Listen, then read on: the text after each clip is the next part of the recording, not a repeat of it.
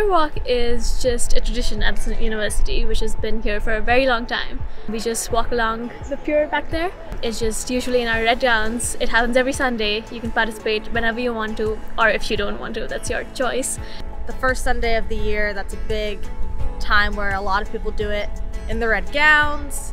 A lot of the halls do the pier walk together for the first Sunday. But it's just a good way to kind of feel like you're a part of the community, and it has a lot of history to it as well. First time you do it, it's extremely welcoming because everyone else is dressed in the same red gown and we do this bonding exercise together. It makes you feel like you're a part of the St. Andrew's tradition as well. I usually come here a lot personally. I really like just being here by myself sometimes, with friends some other times, and it's just a very nice relaxing experience away from the city, away from all the work and the studies. It's just a nice break.